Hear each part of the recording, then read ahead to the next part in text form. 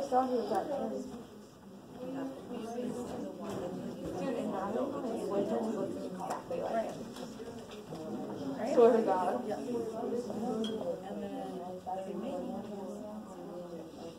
Like this. They look a lot like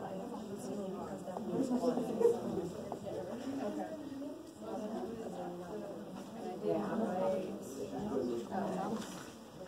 I didn't do it wrong. I did it, but he said just don't always do it that way. So just next time don't do it. This time. Well, you add them both together. Oh, no, exactly. Or you subtract that from one. Yes, so I just didn't do the let me ask you this, guys. If I had like 80 people, right? And I knew the probability that less than 70 of them watch Fear the Walking Dead. You with me? Mm-hmm. If I knew that less than 70, and the probability that less than 70 of them watch that show was 40%. If I knew the probability that less than 70 is 40%, what's the probability of at least 70? So probably less than 70 is 40%. What's the probability of at least 70? 60%. 60%. Does that not make complete sense? Complete sense. Because that together they're everything. So if one's 40, the other's got to be 60. That's all this problem is. Probably less than 21 is 1 minus the probability of at least 21. Same thing we just did. Because together they are everything. So why would I rather do this? Because there's only 2 calculations I need. Right? And if I do this way, there's 21 calculations. 0 through 20. Screw that. So what do you guys get for this one? It was, I think it was 0.000266, something like that? Yeah. Times 10 to the negative 4. Don't put 2.66. That'll make me worried about you. Can't be greater than 1. And if you round it to 3, you're fine. 0.0003. And this one was like 0.0000 something. Who? 1.8. 1.8? Yeah, whatever it was. So when you add those together, you get 0.0002678, whatever. So if you round it to the 0.0003, you're fine. So when I do 1 minus that, I get 0.9997. 9997. All right, maybe. So if I have 80 people, I said, what's probably that less than 79 of them? Oh my God, I'm going to do freaking 79 and 80. I'm not going to do 78, 77, all the way down. I got you, Jeff. I got you. It's done. What? Okay. So that's number 1. Somebody's going to have to help me because I gave everybody away. Number 2, what is the summary of what's going on? Number 2, we had 211 people, right? Yeah. That's N. What was P? P 0.12. So Q would have to be? 0.88. Beautiful. So for part A, I ask you for the probability what? 19. Oh, yeah. 19? Yeah. So then the formula would be? 211. 211. C. 19. So how many successes do I want? 0.12. 19. For the 19. And how many failures do I want? 182. 192, because together these are supposed to make 211. Stop there for a second.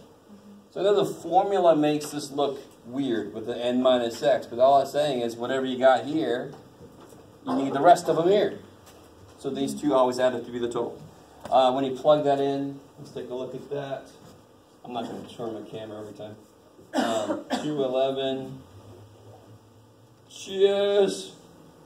Where do you go? 19 times 0.12 to the 19 times 0.88 to the, what was it? 192. So you get that, 0.0362? Is that what you guys got? Yes. You can do it, Jeff. There you go, buddy. Let me see if it'll do this for me again. So if I have the newer calculator, I like it. I have the newer calculator. What would that look like? It would look like this. Alright. maybe. What's part B say? What's part B say? Mean and standard deviation. Oh, okay. So what's the formula for the mean? And times. Kicks ass. NP. No tables to make. Yay. And that's 25.8. And this formula only makes sense. The standard deviation formula, but this one is like 12% of everybody, so of course 12% of 211 is what I expect. And what do you get there, I'm sorry? 25.32. 32. And then standard deviation, square root, yeah, 211.12.88. Equals 4.72207. 4.7? 203. 203? Yeah. All right, I like it. How are we doing, everybody? Okay. And then I think the next one says unusual, the max expected, min expected, right? Mean Yeah. and max usual.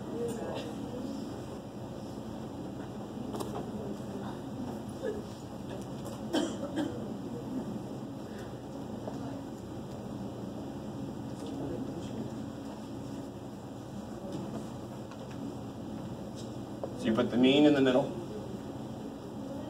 You go up 2 steps, down 2 steps. So you go 25.32 minus 2 times this. Should be like 15 point something, maybe 15.8. What is it? 15.88. 15.88. Right, so all I did there was I just did 25.32 minus 2 steps. Where the shit did that come from? The 2 thing? Because how much is within 2 steps of a normal distribution? 90, 9%. 95%. So there would only be 5% outside of there. So would you not say if something had a 5% chance of happening and it did, you go, that was unusual. 5% chance that a meteorite strikes in you. That's unusual. It's not that though, it's lower than that, don't forget. This guy's the other way, just add 2 steps. So if I add 2 of those, I should get 34.7? 34.7607, whatever. So then yes. So I did this. 25.32, the mean, minus 2 steps. Because within 2 standard deviations, you catch 95%. So it would be unusual to not be caught. On the test, do you want us to write it like that or like? You could just make this, and you're fine. Yeah. Is it always 2 steps for the formula? Right now, so guys, right now, we're accepting that the definition of unusual is it starts when you get 2 steps away. Anything outside of there is unusual. So if you start at the average height and you go 2 steps up and down, up here are the really tall freaking people where you would do a double take. You go, what? And over here are the really small people and you do a double take for them. That's why it's unusual. That makes good physical sense. It's outside the realm of what we expect. If you anyway. So part D says, would it be unusual to get 14? Yes. Because you expect to get between these 2. So basically from 16 up to 34, you expect.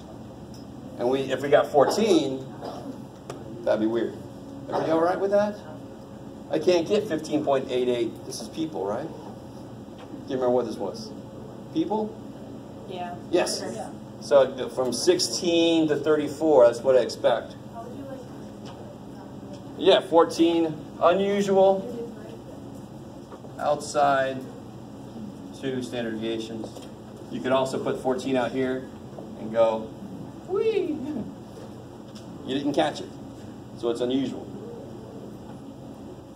95% of humans died, and you stay alive, that's unusual. Like, oh, holy shit. Right? It's like, what did I do wrong? Rapture, and you missed it.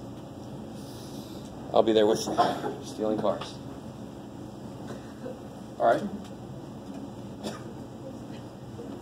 Is everybody cool with that one? I mean, these are the kind of problems I give Quizzes, tests, quizzes, tests. What about number 3? That's the uniform probability one, right? That was it for 2, right? Okay. 3 is like from 0 to 18. So how tall is it going to be? 118. Yeah. And then B says at most 5 minutes or something? First 5. Within the first 5. So the way to say that in statistics lingo would be, you can even just say this. It's the same thing as this, because it can't be less than 0 anyway. Less than 0. So if you draw this area that describes, the answer really is just find the area. It totally is. Completely. It's awesome. If you make the whole area 1, and you can draw any probability question, find the area, you're done. You got the probability of that. Just like the little thing on the dartboard. Same idea. So what do you get here? How wide is this? 5. How tall is it? 118. Everything's 118 tall. So 5/18, which is .278. point who? 778. 2778? Yes. Okay.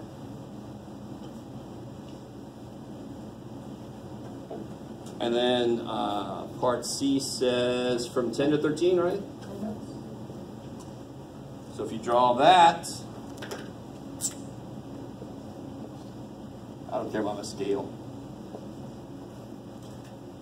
Again, same. Again, I know some people just don't trust this, so that's too easy, Jeff. Just find the areas of rectangles. So how wide is this? 3. 3. How tall is it? 118. Cool. All right, I like it. I like it. And then, is there any more than that one? Oh yeah. So what's that? I mean, that's you're done. 0. Probably takes more than 18 is 0. There's nothing out here, so it's a 0% chance.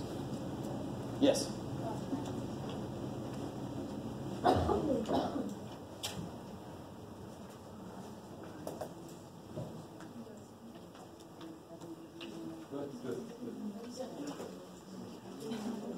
Oh, there's your one. When you close that, you're outside of this group. So you don't close that parenthesis. Just use the times. The times, yeah, instead of parentheses. Okay, all right. I'm going to do a freaky problem with you for a minute that you will never have to do again. And some of you guys, I hesitate to say that because you're like, I'm not going to watch this shit then. But it's related to what we're about to get into. So it behooves you to watch it. Oh, that's greater than 18? Is there a chance that can happen? No. 0. It's outside the realm of the things that could happen.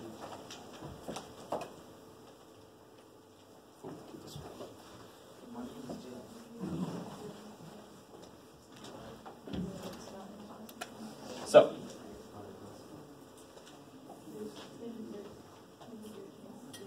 let's make it nice.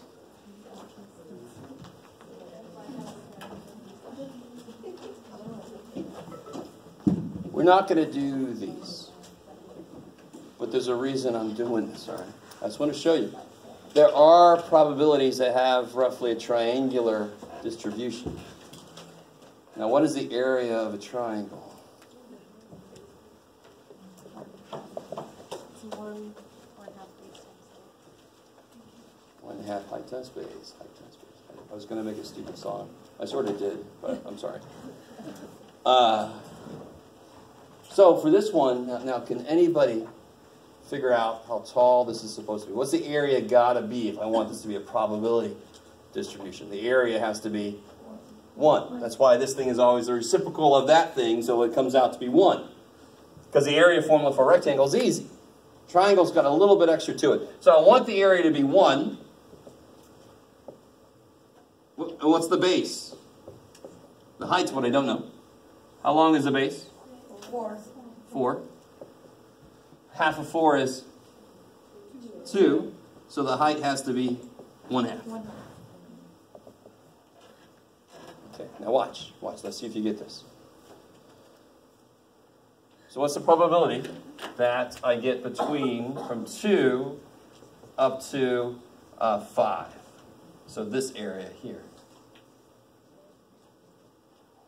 Now this is where, I'm not going to take this all the way through, but I want you to start to realize, yes, I could do this if I knew the formulas for it, but this gets really freaky. Do you see how the height isn't constant? You could do this. I'm not going to make you do it. It's a beautiful problem because you have to do the equation of this line, figure out what this would be. It's a beautiful problem. It really is. But do you see how you could work it out? Because it's just a straight line. I can handle that shit. It's just a triangle. I know how wide it is, don't I?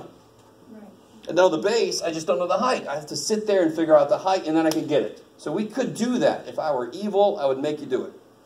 Or if I didn't care about getting into anything else. If you're curious to see what this will look like, I can show you, come by my office. But, I mean, you can imagine, can't I get the equation of this line? Don't I have 2 points it goes through? 2, 0, 6, 1/2. I could get the equation line. I could figure out what the y piece would be for 5. So that I would know how tall it is. And then I would take the height times half of 3, and I'd get it. I'd have it. All right. So my point is, if your distribution has a shape that you know the geometrical formulas for area for, you can just do it, brute force that sucker. What we're about to get into more is the normal curve, right? The normal distribution. And for this one, we need some help because I think I pointed this out before.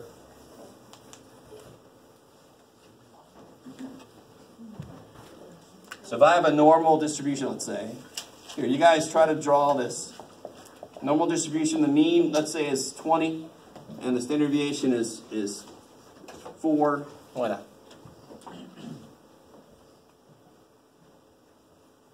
Try to draw that situation.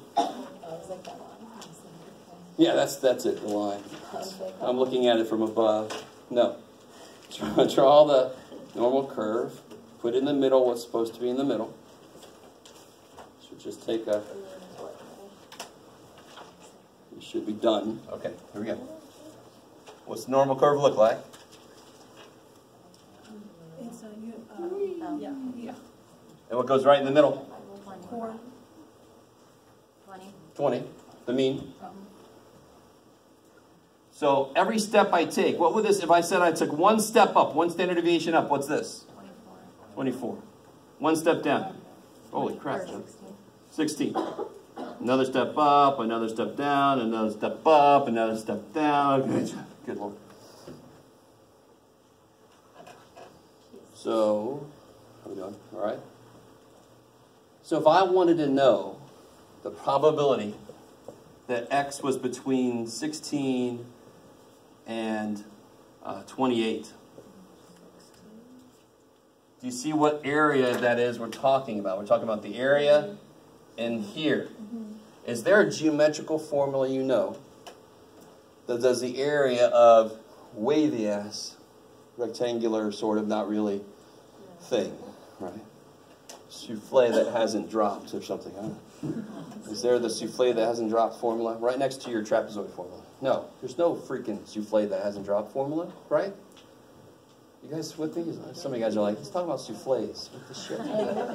Right? So what? So, I think I said this last time. A big thing that calculus is, we're going to use calculus people that have made a table for us using calculus. We're not going to suddenly learn calculus. Don't freak out. Calculus can do the area below any damn curve. That's one huge thing it's able to do. It can calculate the area beneath a curve if you give it the function. I will show you the formula for this curve once. And then you can look at it as much as you want to after I show it to you once. I, of course, think it's beautiful. I don't blame you if you don't agree with me. There's the formula for that curve. We are never going to use this directly, okay? If you took a probability course that included calculus, like you had to calc to get in, then you would be using this formula. We can't. We don't have calculus backgrounds, most of us. Okay. That's the formula for this normal curve. If you put this in your calculator and put a value for mu, you put 20 in for mu and 4 in for sigma, you put that in your calculator, it would actually draw you that shape. That's kind of neat on its own, and it's also neat that we're not going to use this formula directly. So let me give you this. Tell me this. If I do this, what does this mean? These numbers I'm putting down here. Standard deviation. So does somebody remember what should be between -1 and 1? Between -1 and 1, there should be 68%. Now, we can actually work this out. Let me see if you guys can do this. You can actually figure this out, because I know within 1 standard deviation, there's 68%. Within 2, there's 95%. That's really all you need to know for this problem. So how much is there? How much is this then? This is 68%, so this is 34%. How much is this? Well, this would be 95%. So this would be, you can do it. If that's 95%, then chop. This is 47.5. That's half of 95. So when I add these together, I should get the answer to this. So I'll get, what do I get? 81.5? Okay, so one of the first things we're going to do with this table of numbers I'm going to give you is we're going to capture those two things. These two things and then this thing. This answer. We're going to figure that out. Let me give you this table. Please try not to freak out immediately.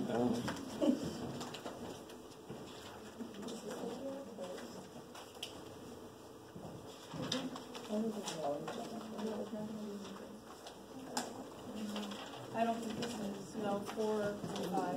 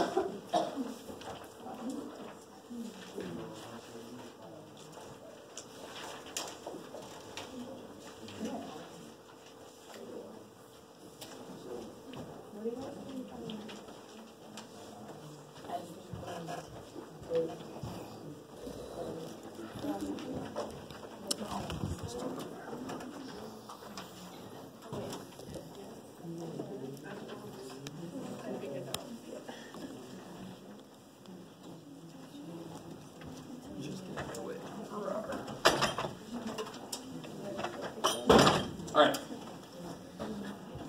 Real quick. Let me do one quick thing. If there's let's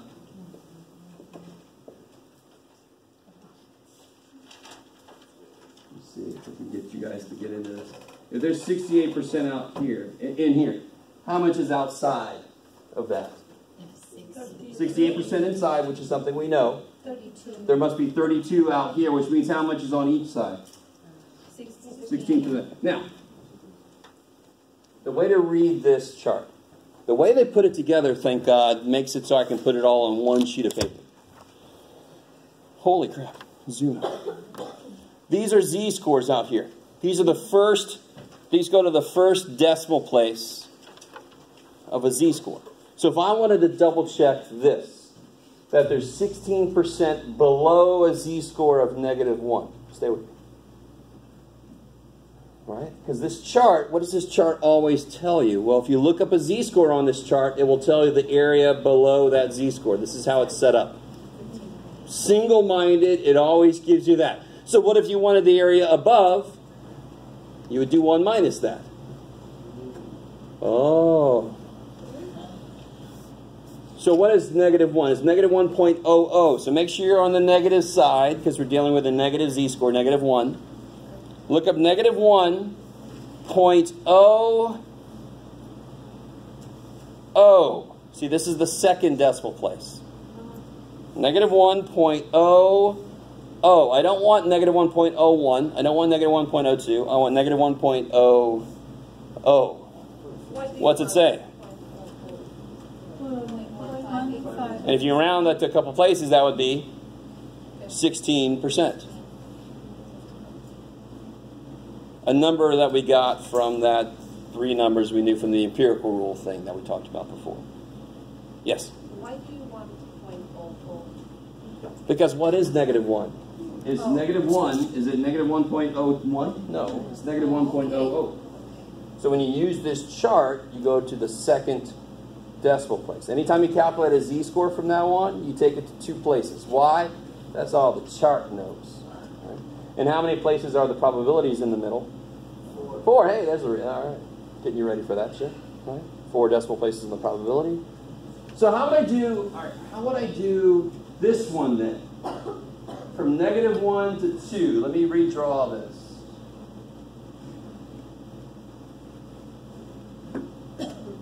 I want the probability from negative 1 to 2. Oh, shit. Well, what if I just said the probability below 2? Can you guys look that up? The probability below 2. What's that probability? What percentage of the z-scores are below 2 in a normal curve? So what side you got to look at now? You need the positive side now, right? Because you have positive 2. 2.00.9772. So that would be this. Yeah, there's 9.9772. We stop there for a second. So this chart, when you look up a z-score in it, it will give you the area below that z-score. And now we know that areas are probabilities. So what's the probability that I got a z-score of less than 2? 97.72% chance. Okay, I like it. But that's not really the question, is it? So do I want to keep going down forever for this, to find this area? No, I want to stop here. This is the area that I want for that question, right? That's the area I want. I don't want that much, because that goes forever. So how much do I have to subtract off? The amount that's here. Here. And if we got 0.1587, you remember we just looked that up already, the negative 1.00? 1587? Okay, I like it. So if I do 0.9772 minus 0.15, do you see how that makes physical sense? I want the area between. So let me take this whole giant area and chop that much off. Minus 0.1587, what do you get? 81? 8185? Is that what you said? Yes. And what did we get? 81. And of course, it's not amazing. Those numbers, the 68 and all that kind of stuff, comes from the empirical rule, which is this thing on steroids, right? This is the empirical rule on steroids. This has got everything, not just within 1, 2, 3. It's got everything. So it's not surprising that we get those numbers. But so what good is this then? Well, what if the z-scores aren't whole numbers? That's where this dude comes in. Let's do a few more problems, get used to this chart. Take this away.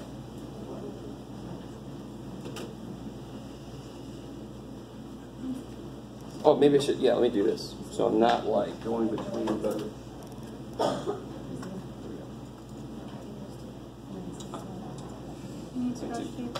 Yeah, I got it. Thank you. So let's do this. Let's say, let's just start off with z-scores by themselves. If I wanted the probability that z is less than 1.93, the people that make The most easy mistakes are the ones that don't draw the picture. So where is 1.93 up here? Please put it in the right place. I get people that just kind of throw it wherever they want to. That's frickin' 0, right? So where's 1.93? Right next to it. Up here? Somewhere up there, right? Get it on the right side. The picture's supposed to help you. So I know it's going to be bigger than 50%, right? If I get something smaller than 50%, then that don't make any sense. So can you guys look this probability up on the chart? 1.93. Yes, it's 0.97. What is it? So if I look at positive, right? What's my z-score? Positive. 1.93. So look at 1.90123. See, that's 3. 1.93 is 0.9732. 97.32% chance.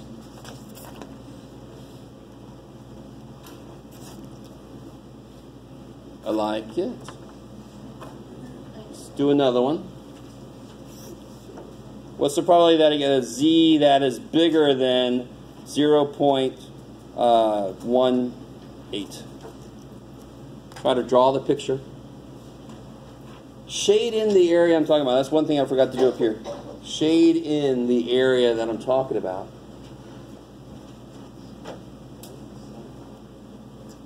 Just draw the picture and shade in the area. Let me catch up to you.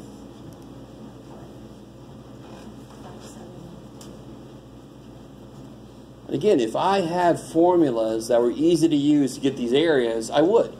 It would be exactly the same thing as the uniform one, as the triangle one we looked at. It'd be the same thing. I don't have easy to use formulas, so we use the chart. Somebody else gave me all those areas already. So the picture is going to look like this. Here's 0.18, roughly. Where's the area that I'm interested in? What's it mean outside? Above this? Yeah. So greater. Some of us have trouble with our inequality symbols, which really shouldn't be true, but it's an arrow that points you in the direction of shade. That's awesome. Up. So when I look up 0.18, what's going to be wrong with that? What do you get when you look up 0.18 as a z-score? That's a z-score. Look up 0.18. That's not the right answer. Why? Where is this going to be? What's this always tell me? The area below. So immediately put this.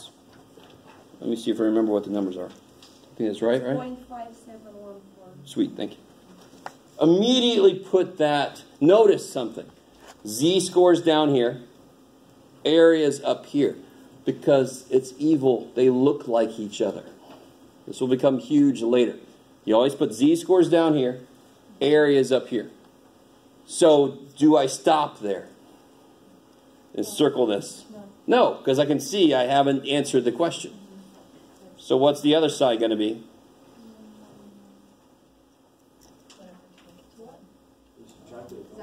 Yeah. I was like, wow, did I screw that up? No. Yes, exactly. If one side is 57.14%, the other side must be the rest. Because altogether they're supposed to make 1. Let me see if you guys get, there's a shortcut here. Look up negative 0.18 on the z-score chart. Look up negative 0.18. Negative 0.18. It's going to be way down here at the bottom, right? And what did we just get? So the area that's above, the area that's above 0.18 should be equal to the area that's below negative 0.1. There's a symmetry there. If you don't quite understand what I said, just never do it that way. But there's a slight little shortcut there for those of you that get that. But if you don't, you're not going to save 2 seconds. Who gives a shit? You're fine, right? So don't worry about it if you don't quite. But it's the symmetry of the picture that lets me do that quicker. Okay. Let me give you this. Let me see where. Oh yeah. Let me give this to you. I think we're gonna. Yeah, that's a decent little amount. We might be able to do the first one. just worry about number 1. It's got 5 parts to it.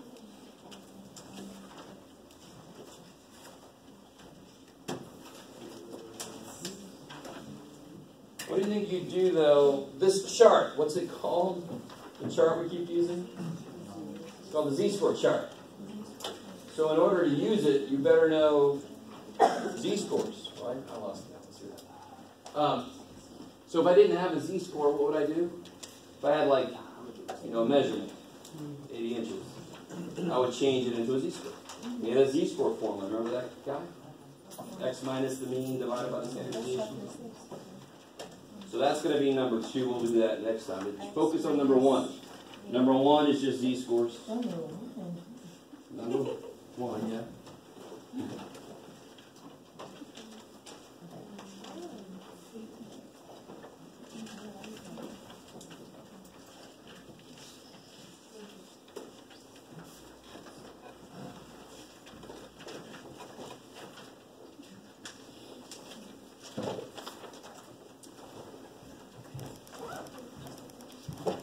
Just to help you on this first thing, I've had the computer draw these for you already. You gotta trust me, the people that make the easiest little mistakes are the ones that do not draw the picture.